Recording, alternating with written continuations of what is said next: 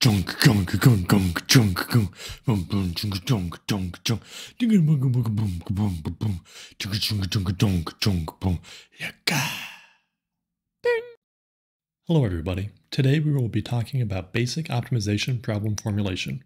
One of the most important steps in optimization is formulating a well-posed and meaningful problem that you can solve and then actually understand the results of. You might have guessed, but this firmly falls within the optimization subcategory for the course. First, I will discuss the objective function. The objective function is what we're trying to optimize. Generally, we formulate objective functions as something we're trying to minimize. So here we see that we are trying to minimize some function of x, in this case, f objective of x. This objective function might be a cost function, it might be some measure of performance of the system, it could be the fuel burn of the aircraft, it could be the power produced from a wind turbine, it could be the bushels of corn produced from a farm.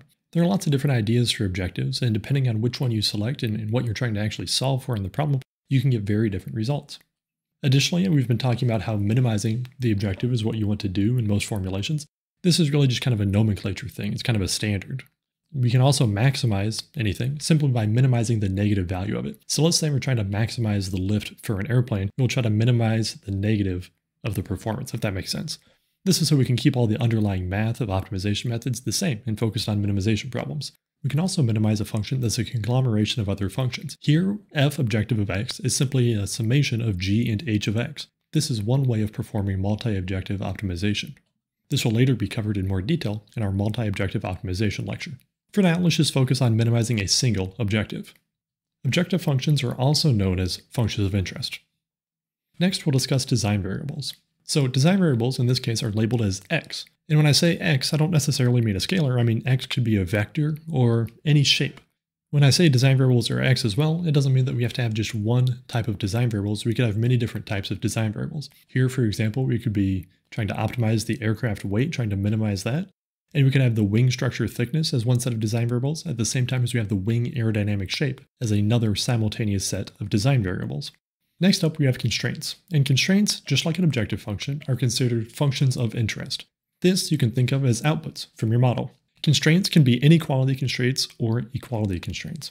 So when I see a constraint here, like g, take a look at this g of x. We can have a lower bound of g shown on the left here, and an upper bound on g shown on the right here. And we know that this function g of x must lie somewhere within these lower and upper bounds. Again, these can be scalars, vectors, or arrays, or any arbitrary size as well.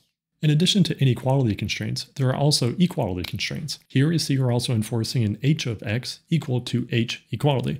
So this is where we say, during the optimization, some output from the model must be equal to some value.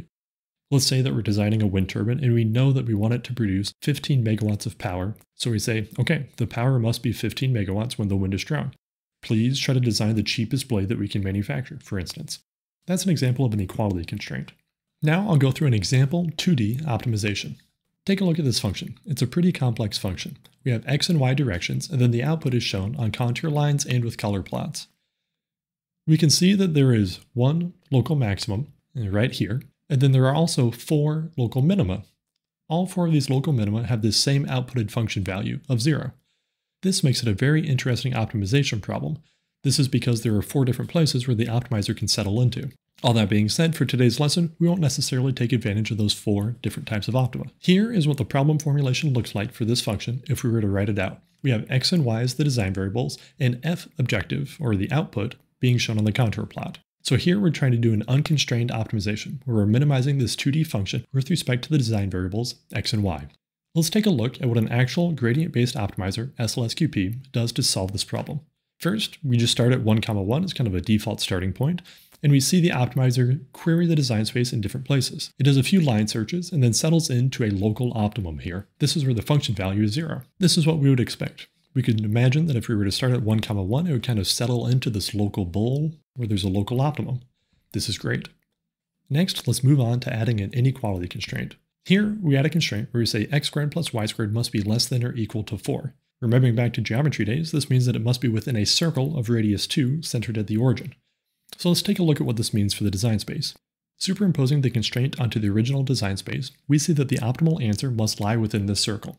Again, we call upon SLSQP to perform an optimization here, and we find that the lowest value of the function is kind of in the upper right-hand corner of this circle. If you take a look at the contour lines, this makes sense.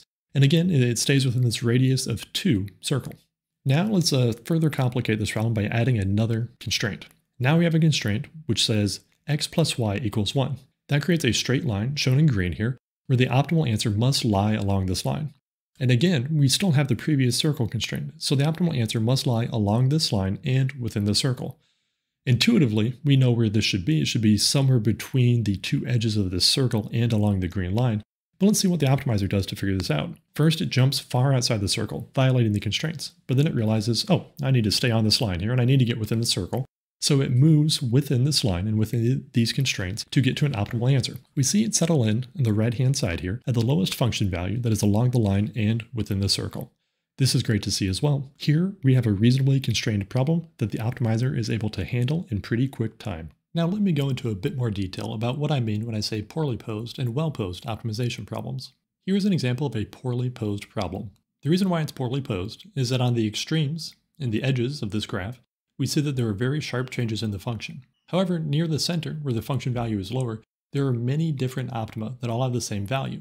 Specifically, there are infinite optima along this circle. This means that the optimizer could settle into any point along this circle, and it would be equally optimal. This is called a poorly posed problem because any one of the optimal designs might have markedly different design variable values.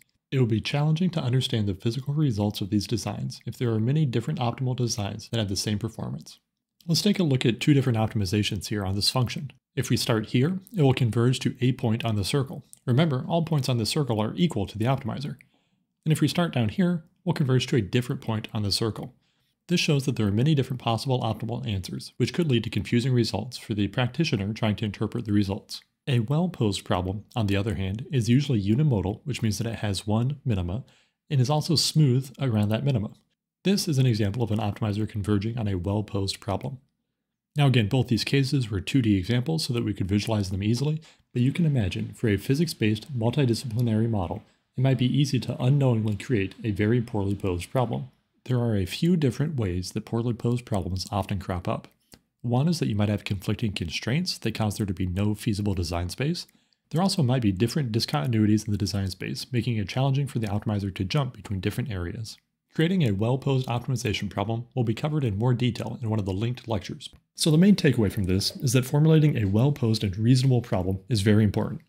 You should start with the most simple optimization problem you can and slowly build up complexity, solving each problem along the way. It might be really tempting to throw the kitchen sink at the optimizer and say, here is everything that I ever want to optimize, please do it. But often the optimizer fails. And so you kind of want to set the optimizer up for success. And to do that, you start with the simplest problem that you can and then progressively build it up. What I mean by slowly adding complexity is to add design variables or constraints one by one or in groups that you understand well. This allows you to better understand how changing the optimization problem formulation affects the design space and optimal results. Now again, these are just basic optimization problem formulation considerations. We will have more advanced information both within the notebook accompanying this lecture and then also in the advanced optimization problem formulation lecture. I have put links to relevant resources, including an interactive Python notebook and the MDO book in the description. Additionally, the description also has timestamps for this video and links to other relevant lectures. Please check out other videos in this series and make sure to mash those like and subscribe buttons. Thank you.